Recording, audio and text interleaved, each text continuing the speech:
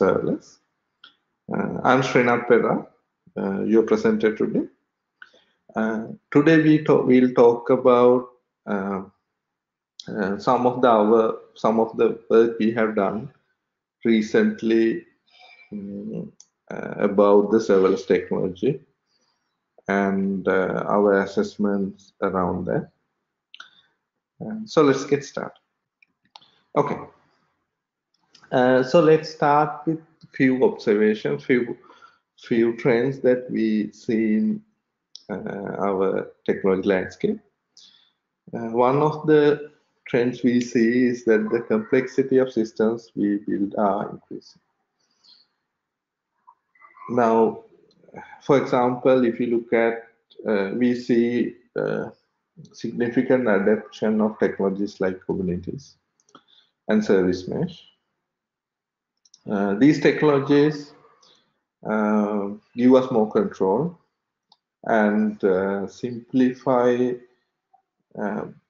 building of complex systems, especially distributed systems.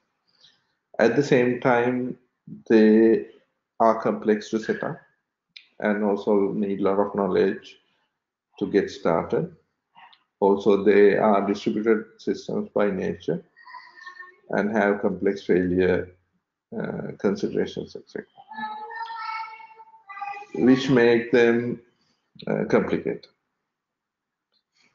Also, another trend we see is that microservices.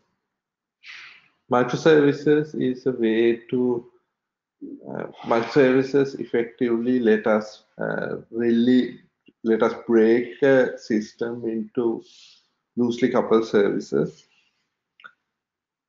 loosely coupled microservices, and so such that each service can release independently. This reduces the complexity of releases, but to enable that, we add much more complexity into the system. Just like with Kubernetes, the system is now distributed. There are many services which can fail independently, which means we need observability to make sure everything works. And we need complicated DevOps. So overall, I believe still it's net positive. But if you look at a system that we deploy compared to what we deploy years back, they are much more complicated. Secondly, we know in computing, a lot of resources improve exponentially.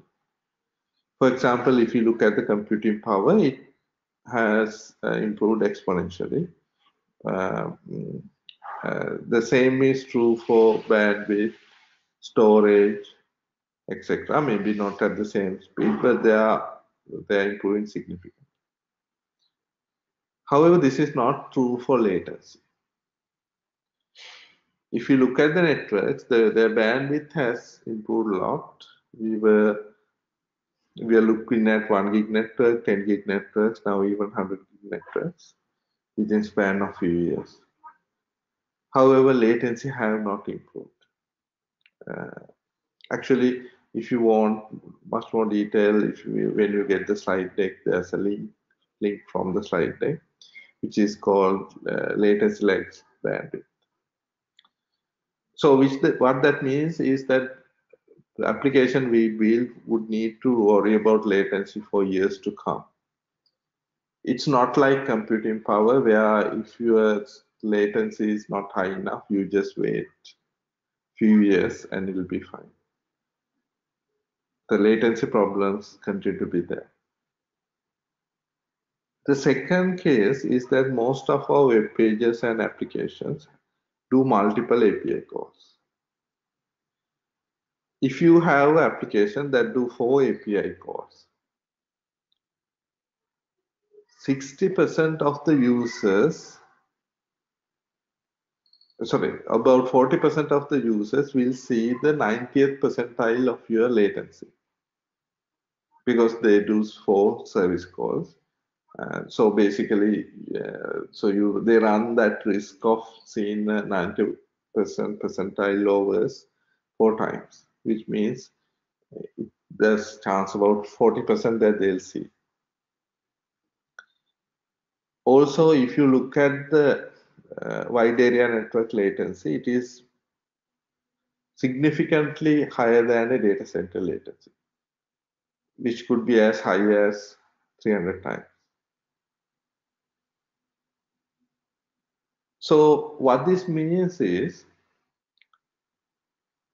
doing calls across wide area network is expensive and will continue to be expensive. Now, on the other hand, we see APIs are gaining a lot of ground. They have significant adoption. Already a significant amount of internet traffic come from API, which means I think very soon a lot of applications would at least use one API. However, what that means is if your application runs in on-premise, you will have to do a network calls over the wide area network to get to the API, which will significantly affect your latencies. So it's a natural solution is for you to move into the cloud. On this situation, actually cloud is a much better solution because you could place your applications and API providers can also place APIs in the cloud, in which case you get much better latencies than wide area network. So we believe these latency effects are significant, and this with the adoption of APIs, this would also drive more and more applications into the cloud.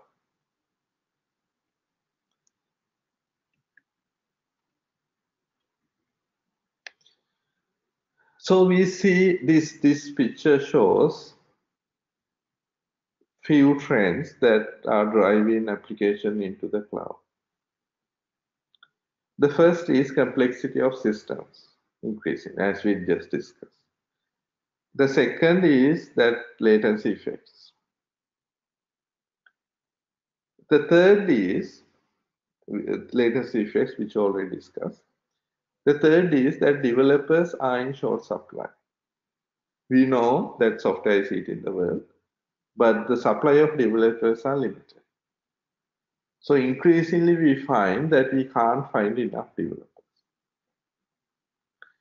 Taken together with the increased complexity of systems, this creates incentives for organizations to move their system into the cloud. To work at high level of abstractions, not having to manage observability, DevOps, etc. Also to simplify and reduce the amount of code that they write and manage.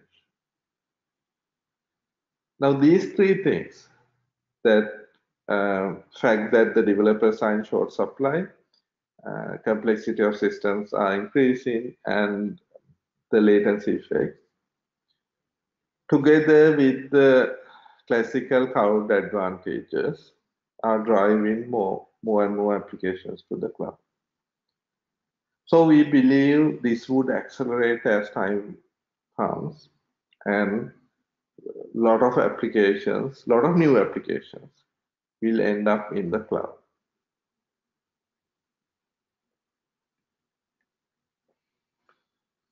So if you are following these technologies, you may have seen that the serverless started with the introduction of function as a service, Amazon Lambda. What was significant was that before Amazon Lambda, or function as a service and other FaaS offerings, If you want to write any code, even a simple glue code that connects maybe two parts of your system, you would have to drop down to infrastructure as a service. Now, although at that time we already had the platform as a service, which means you could write, you could you could run things in the cloud with a higher level abstraction than the VM. However, even to write any code, you have to drop down to infrastructure as a service, boot up a VM, and write your code, then manage that VM, etc. Now, Amazon Lambda and the other function as a service offerings change this. So they change the abstraction level.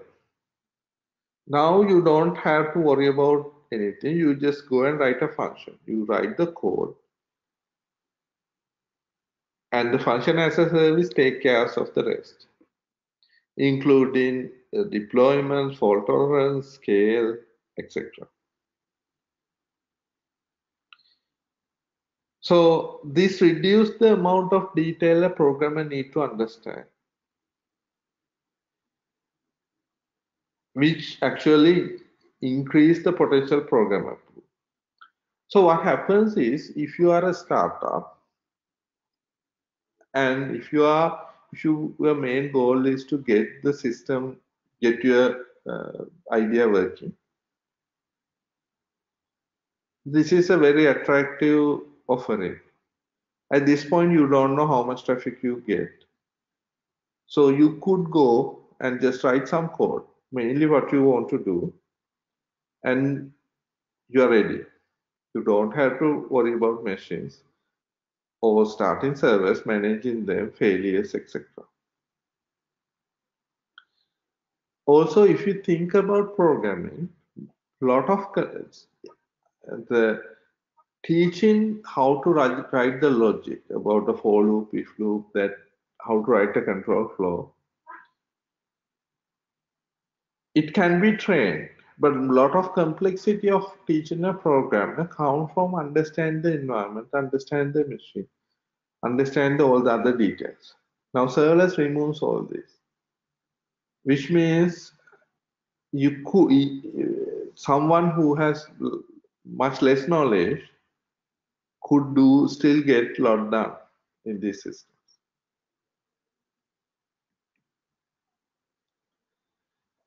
Okay, so let's quickly discuss what is serverless. So we had explored uh, different definitions,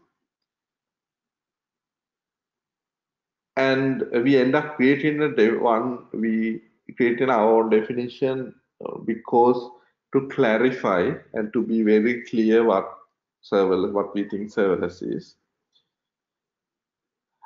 Although most of the other definitions also agree, actually you could find the details from a write-up which I will point to at the end, which is a detailed report of our findings.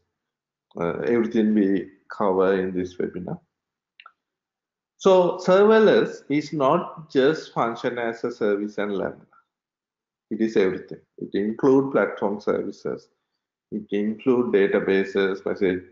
It's pretty much serverless is the cloud. Because by going to serverless, you would use all these. And it's not useful to just think in terms of platform as service. And this is the observation that other definitions also had agreed, although some of them are vague, which is the reason we very clearly restated that. So now let's dig into serverless. There are a lot of trends and forces that's driving emerging technologies. So these are some of the forces. These forces includes reduction of complexity, cost savings, agility, and productivity. Success of the cloud, which is actually the main driver, because the success of an adoption of the cloud create the environment for serverless to be possible. Also loose coupling and lack of programming. Just like with the cloud, privacy and monopoly and vendor locking act as negative forces.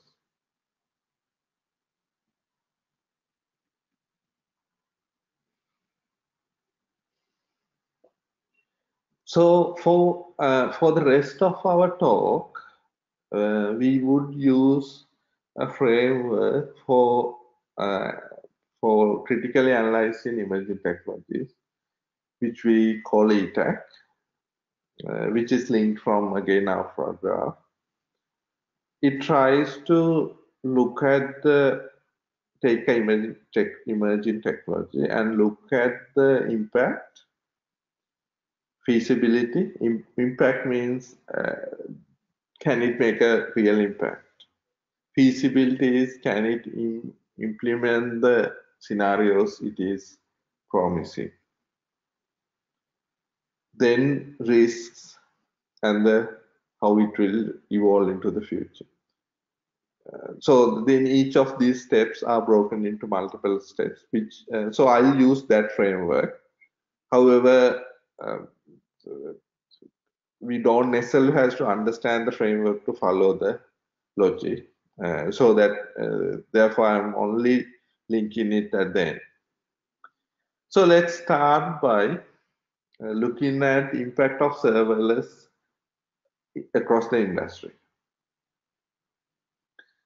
So the first observation is that serverless is a natural environment to deploy microservices architecture. If you are doing microservices, you would have broken up your system into pretty independent microservices. So it is very likely that you could take them as is. So you still have to write code. Your jar file or your WAR file won't work as is in the serverless. However, by doing the microservices, by thinking about it, you would have break up your monolith, which is the hardest part of moving to the microservice. Now, after you had figured out what each microservice is, these microservices can become one or more Lambda functions. And your microservice architecture can very easily sit on top of serverless. And it will reduce the complexity you have to bear, such as monitoring, managing, deploying those different sets. The second observation is that with serverless, it's much easier to create new APIs. And as we discussed, the latency imposed by wide area networks push applications, give incentive for applications to also move into the cloud. The third observation is that if you are a user who move into the cloud, you would have two choices.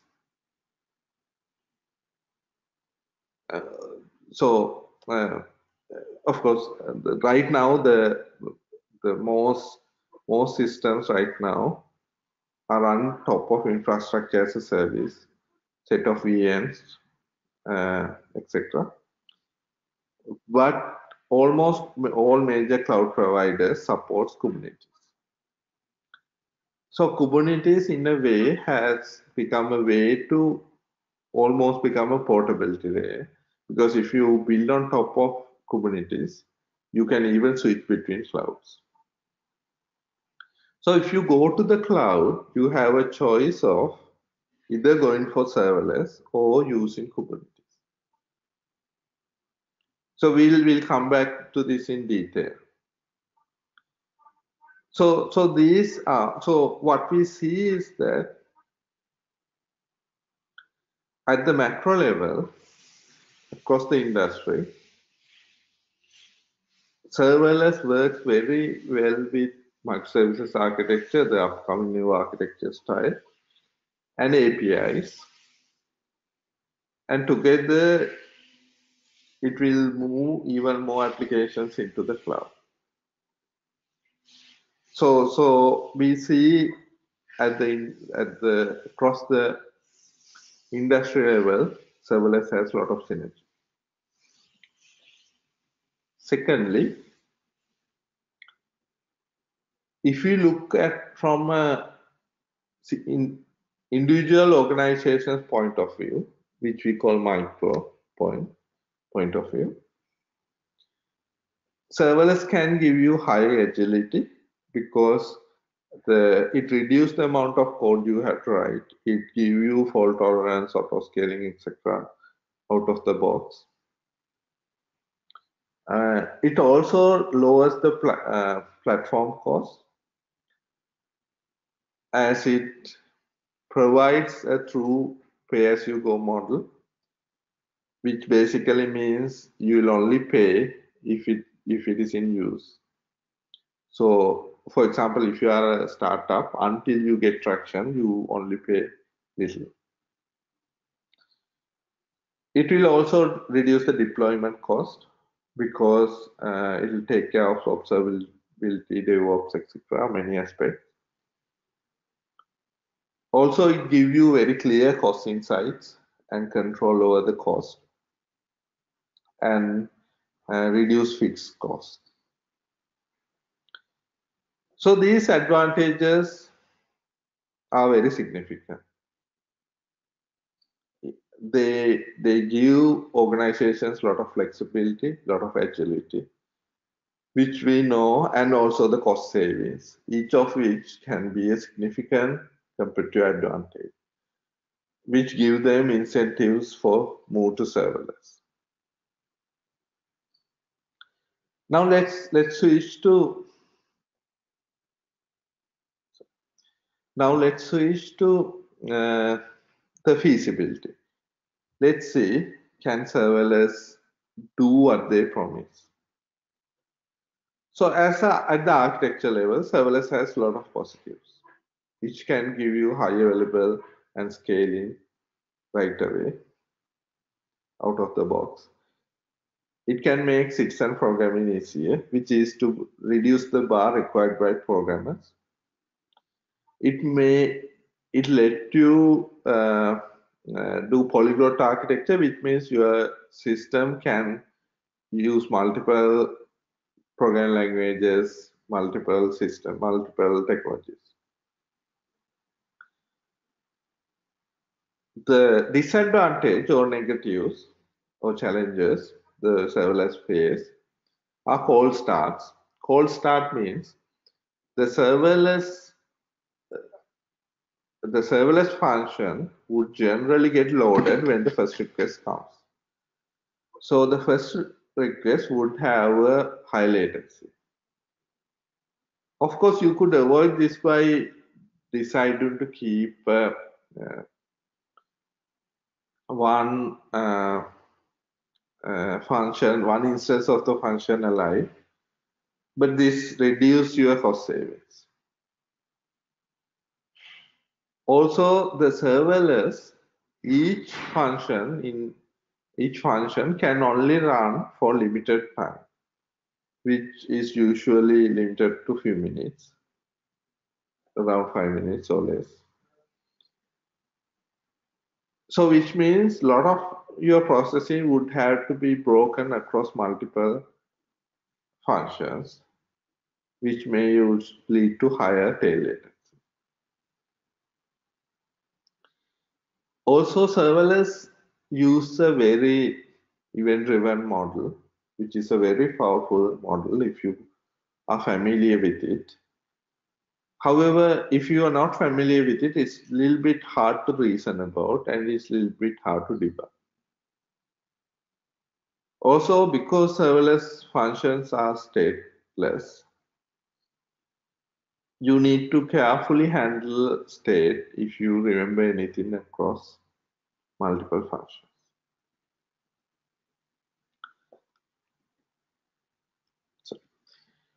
So now if you look at these disadvantages, one observation we can make is that the call starts and tail latencies both are present on premise if you go for Kubernetes. The same things come into play.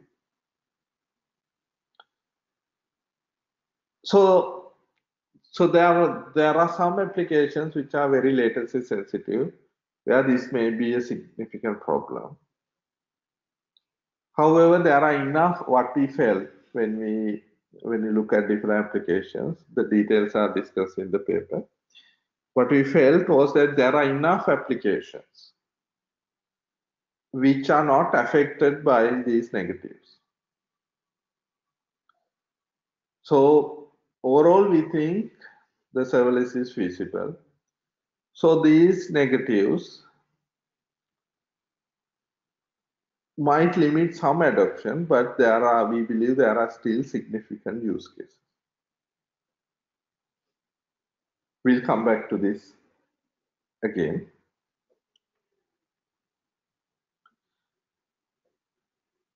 So one challenge serverless face is because it's based on EDA, because you have to write functions separately and get them work together, it changes the developer experience. Ideally, you need a tool which you can write separate serverless functions, just like you write functions in some other programming language, then test them, and in a push of a button, when it's working, it can deploy it into the serverless platform. Also, if something does not work, you can debug, etc. Now, this experience is not fully ready yet. Right now, you have to write serverless function each one separately, and some of the connecting logic would end up in your scripts. To debug, you have to deploy everything into the cloud and test it, etc. So we felt that this lack of tooling and this uh, tooling around this experience is a challenge. But it's very likely that this will be addressed by the IDEs. Also, if you look at the skills required for serverless, we do not see any significant challenges there because most of the enterprise programmers we can very easily retrain in serverless. Actually, they just need to learn less, so they're or most of them are ready. You have to just learn the interfaces. Also, the serverless would enable a larger pool of programmers. I think the required bar become less because a lot of details are handled hidden under the abstractions.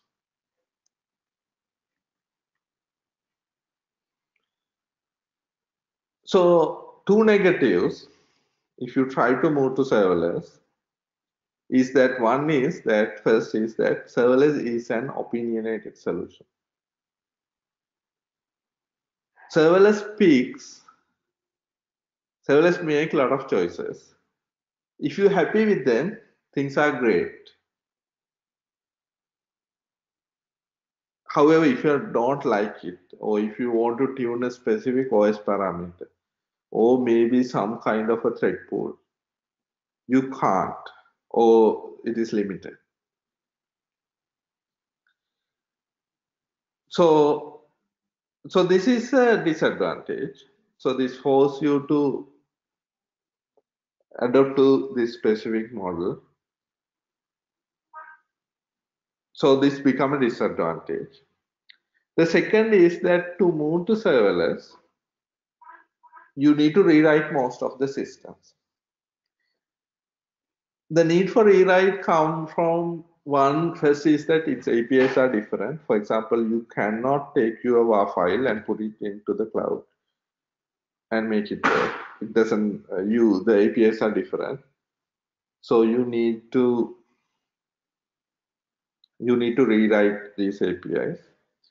Also, the serverless has limits such as each function can only run for a limited time. So you may need to redesign the system around these limitations. What this means is that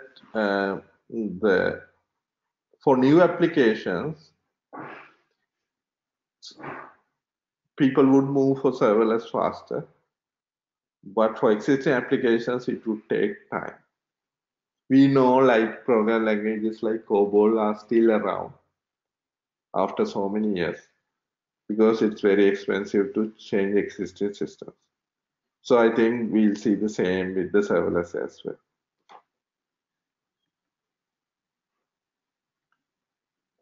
So overall, we think serverless is feasible. There are technical challenges, however, they are not showstoppers. There are still significant use cases that are not affected by those. The developers, there are developers which we can easily train into serverless.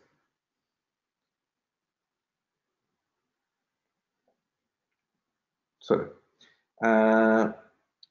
Also, there are some friction.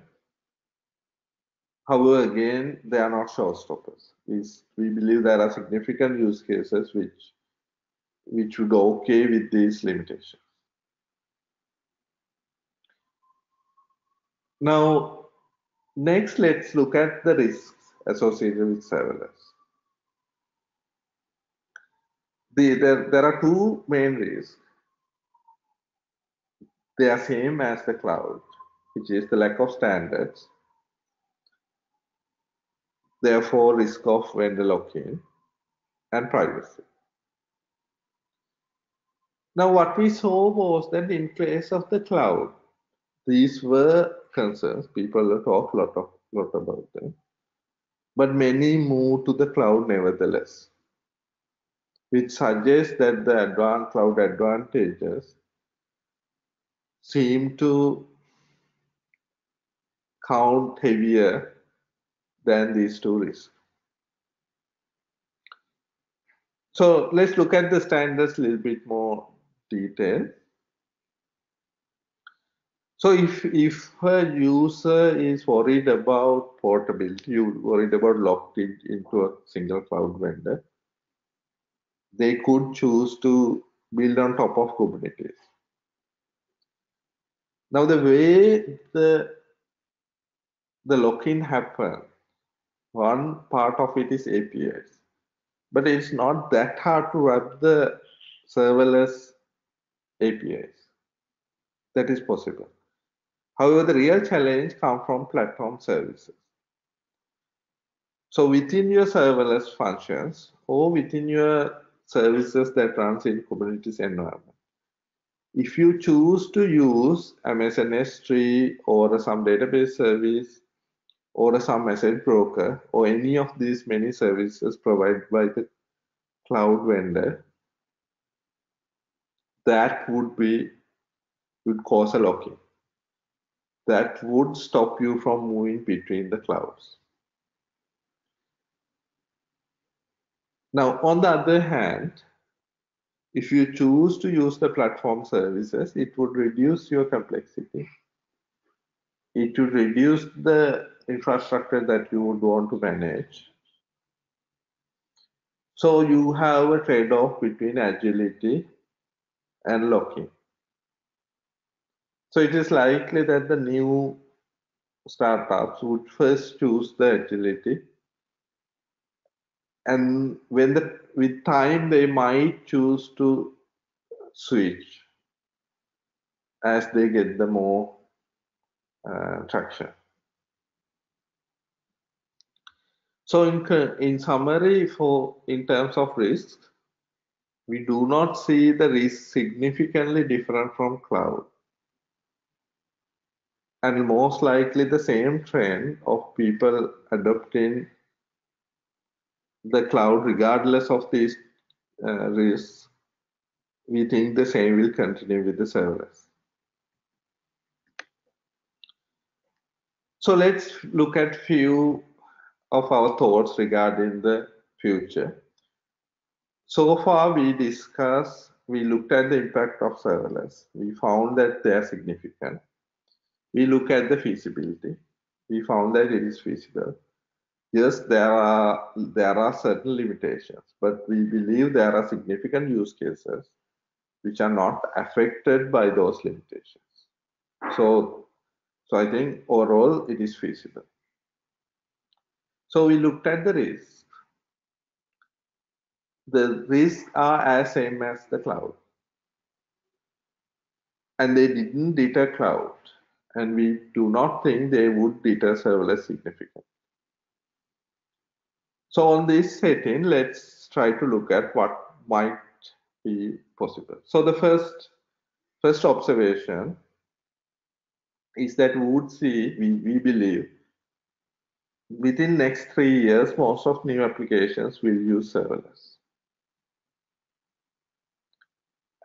And as they mature, some of them, because they need more flexibility or more tuning, or because they worry about portability, they might migrate to run on top of Kubernetes.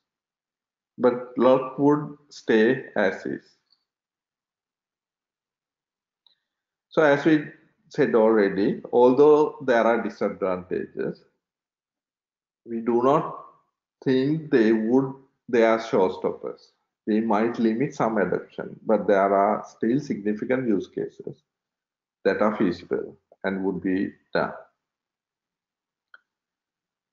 As we discussed before, the shortage of developers will further increase the serverless adoption as it reduces the amount of developers you need as you deal in high levels of abstraction. Also, it reduced the skill level required by developers, both of which are solutions to lack of developers. The second observation is that as we discussed, the vendor lock-in and standardization, lack of standards, are not a showstopper, just like with the cloud. However, now if you look at right now, the cloud providers do not support standardization. Basically, they are resisting. They use different APIs. And sometimes you feel they intentionally does that. Now, it may be unlikely case, but if cloud providers choose to adopt standards, common standards, and allow portability of applications across cloud, that might actually be a good thing for them. It's obviously good thing for others because it would reduce the complexity of maintaining these systems and risk associated with it. Also, it might be a good thing for cloud providers also because potentially it might significantly increase the adoption of the cloud, basically creating a win-win situation because they, of course, they lose their lock-in, but there's a larger potential market that like everybody wants. But of course, we don't know what would happen. Also, there's another scenario, which is that standardization could be enforced, for example, by government or significant buyers or consortiums. And we had seen this happening. And we believe if there is any form of standardization due to any cause, we believe that will significantly hasten the adoption of serverless. Of course, we don't know how it will work through, but I think there are interesting development for us to watch. The third thing is that, as we discussed, we think the current developments are leading to a face-off or a competition between Kubernetes and serverless. Because if you are a new app that comes to the cloud, you could choose to go to serverless or Kubernetes. If you go to the Kubernetes, you could get portability if you choose not to use any of the platform services. Or you can choose portability and directly go for serverless. We felt that the most new systems would start with serverless and only will switch to Kubernetes as they become more complex. So the potential reason for some of these systems to move into Kubernetes could be that because their systems are complex, they need better configurations, etc. They want portability, or in some scenarios, serverless could be more expensive when they have a lot of traction. So another possibility is that Kubernetes may choose to eventually match serverless APIs. For example, we see Knative happening. And so one could potentially see a serverless like very similar or matching interface on top of Kubernetes as well. So if that happens, you could run in serverless and switch to Kubernetes if you need more control. So again, we don't know exactly which version would happen. I think based on this trade-off and this competition, it will decide the amount of serverless adoption, whether it would be a smaller portion or a significant portion. I think there's interesting development for us to see. Finally, serverless, if you look at serverless, most of these parts of serverless are replacing middleware. Because now you don't need the application server, you don't need the database, it's there, you don't need the message broker, so on and so forth. So this could be end of middleware, but at least if you look at the history, middleware has continued to specialize and move up the stack. So middleware would have to again become specialized, which could be going to niches or going to specific domains, etc. So we could potentially think of middleware that run on top of serverless. For example, if you have a registry, it is a collection of services. So you could potentially take them and put on top of serverless. The same may be true for the stream processor, etc. So just like you build on top of application server, you could build middleware on top of serverless and let the end users write some few other serverless functions to customize it. So this is a possible development. We felt this is very possible, especially within the domains. For example, the middleware may focus on the domain. Now, the cloud vendors may either compete with this middleware that can try to run on top of serverless, or they can embrace them, help them.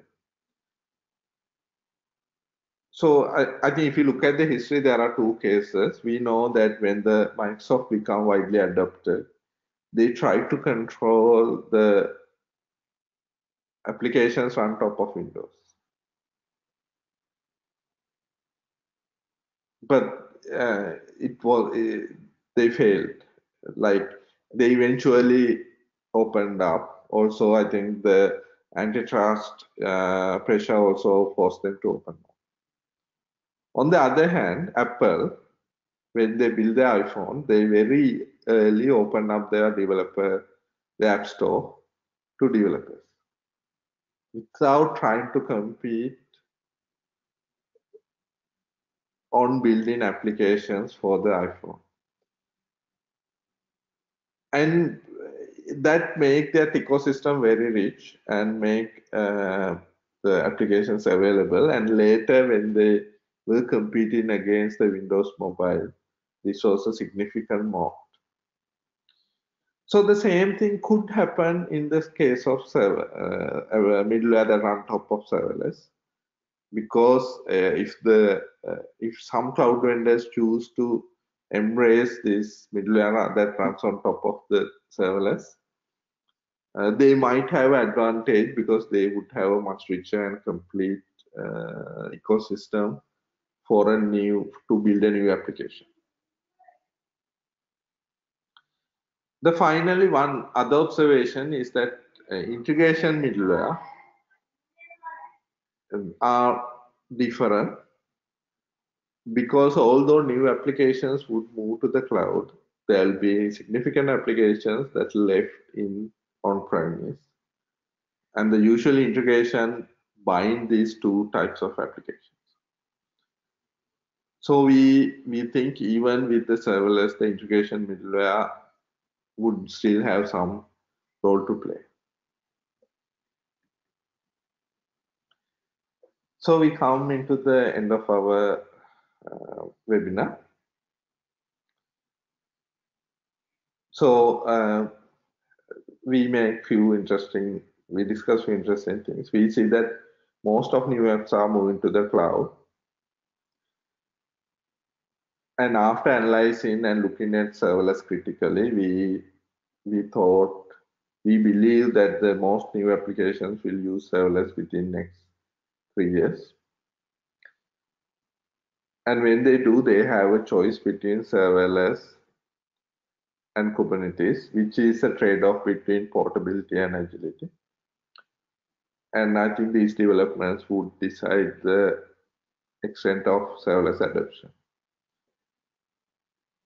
And if I think if you are a startup or a company that organization that try to build a system from the clean slate, I think serverless is a significant contender that you should consider. But if you have already a complex system running, it's much trickier choice, because you may have to rewrite a lot of things. On which case you may choose to go on top of Kubernetes, because that may be cheaper, etc. But we believe that even with this new application, serverless can get a significant market portion.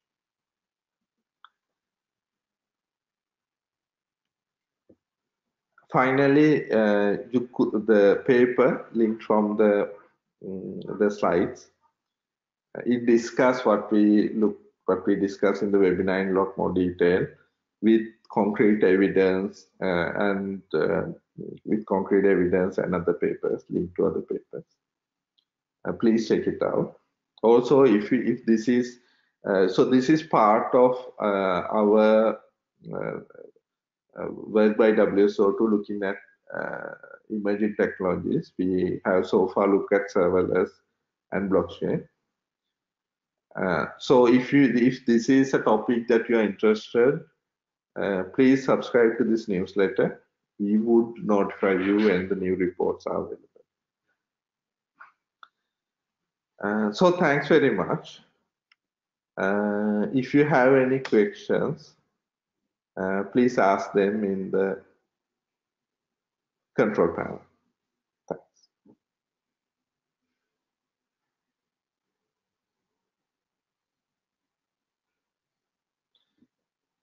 So I would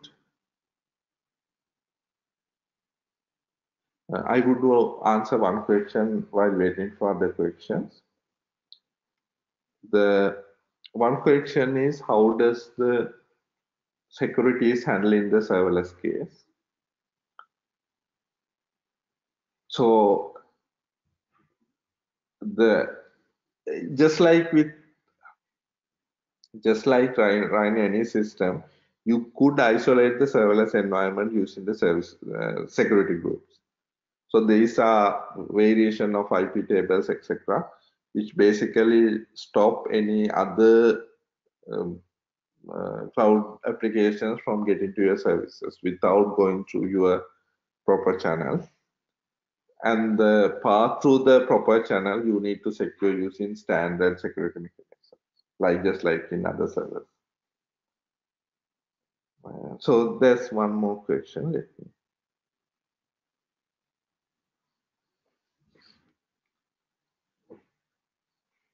So the question is, are we doing anything to move WSO2 to serverless? So uh, not there's nothing to release right now, right? So I think we are watching and also uh, thinking about how would the serverless would affect middleware, right? Uh, so we are thinking how would the middleware and these platforms could move into the cloud. So we there's like a lot of we already support the cloud and Kubernetes significantly. Uh, so we are looking in how we can work with the serverless, etc. But there's nothing to announce yet.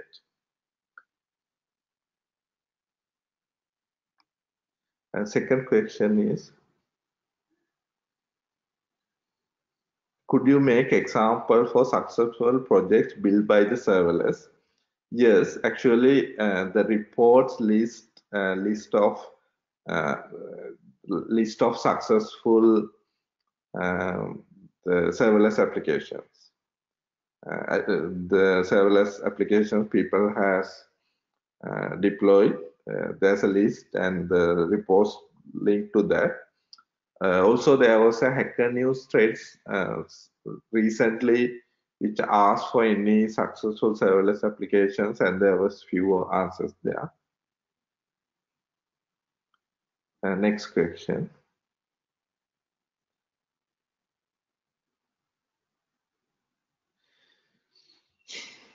So next question is, if you are a large organization, what steps would you take to adopt serverless? So I think the best is that figure out some of the projects that that is clean slate. Because if you have part of the system running somewhere else, not in the cloud, it's tricky. It's possible. For example, you can do Amazon VPC, some things like that, but it's complicated. I think you shouldn't go that far initially. The best is figuring out clean slate projects and start with that, right? And um, basically build on top of that. So there are some cases where people found that after they get significant traction, serverless turn out to be very expensive. There are a few, at least I saw read few cases that they moved away after that. But I think at the initial states, it's cost effective. So the next question. If you have stateful systems, so I mean, if you look at the enterprise architecture, what we see is that it is very rare that we would uh, work with soft state. So So let me, so if you look at enterprise and distributed system architectures, there are three kinds of state. One is the session state, right? So the session states, it is, I mean, right now the serverless and do not support it directly. Right now, if you want to handle it, you have to put that into a database, which is also a common solution, which is okay. But I think if it is a significant concern, it's something that they can implement. I believe it is reasonably easy to implement. So that's the first kind of state. The second kind of state is that state that is stored in the database, persistent state. Now, when you come to this, there's no real difference between serverless versus using Kubernetes or some other on-premise system, because same thing. You have a database, you write to it. The third state is this runtime state. For example, you may have a counter or something. The well-designed systems rarely use this third kind of state because you lose it when you fail. So I think I believe it's not this third kind of state is not a significant concern. I think right now in the serverless function, for example, if you have a database connection pool, it'll get reset every time. That's not good. Or your Git compilations would you lose them. That's not good. So there are things like that, but I think these can be solved. I mean, there are problems right now, but if you think in first principle, they can be solved. So I do not, at least personally, I don't see a significant difference between Kubernetes and serverless for in terms of state. Next question. Which tools are currently available to create serverless structure? The most people write each function separately and then basically write scripts to deploy them, which is, as I discussed, which is a significant friction you would face if you use serverless, because the experience, because you have write each function separately and deploy them separately and test them in the cloud, etc. It is not as friendly as writing a set of functions. But again, I think fundamentally it's an easy problem to fix. I think the IDEs would fix it. Next question. Next question is, for a serverless version, is your intention to layer the WSO2 management deployment interface over serverless, with WSO2 handling creation of the serverless elements?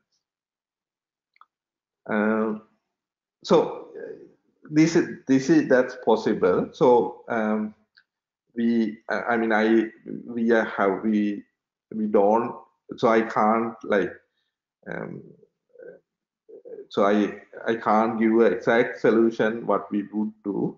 But for example, some of the, one potential way of thinking about the future of middleware is that, for example, you go to your IDE, you design something, and the output is set of serverless functions, which you can deploy to serverless and run.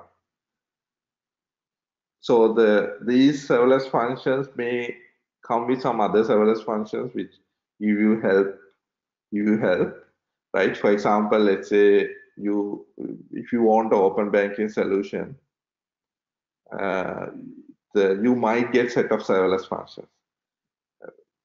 I'm not promising that. I'm saying we are exploring this. I don't think everybody like it's this how the middleware and serverless would develop is very clear yet. We are looking very seriously into that. and we'll announce when we have decided. So that's the question so far.